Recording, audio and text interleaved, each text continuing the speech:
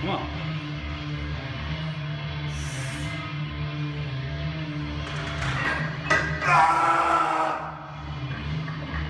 There you go. Lock it out. Woo!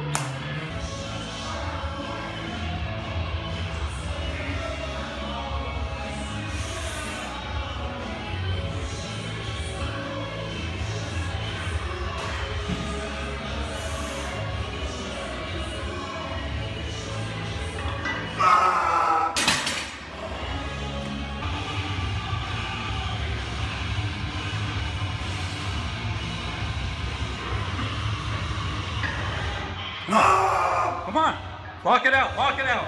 Don't let go, don't let go. Lock it out, there you go.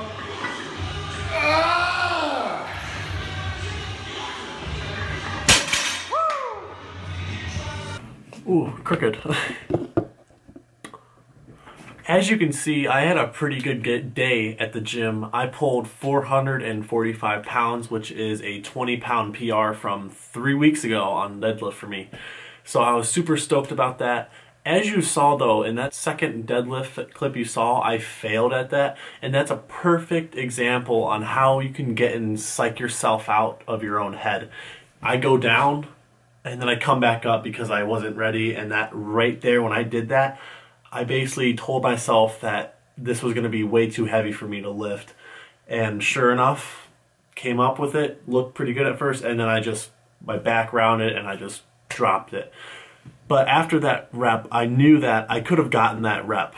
I could have pulled that weight. So what I did was I regrouped, got myself in a better mindset, which was I'm gonna pull this weight up no matter what. And as you saw, that was like a 15-second grinder. And that was one of the best lifts that I've ever had in my life. Just kept pulling through even though you wanted to drop the weight.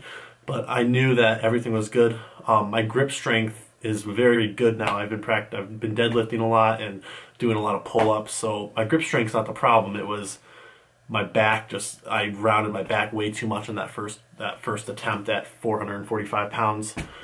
So super stoked about that. I hope you enjoyed this little short video because I thought it was kind of cool.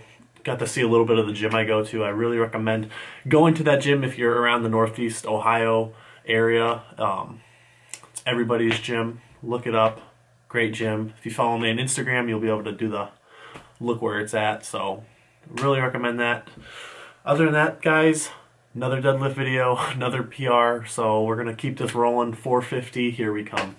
Thanks for watching, and don't forget to press that subscribe button if you didn't already press it in the beginning. So other than that, guys, I'm going to bed. Have a good night.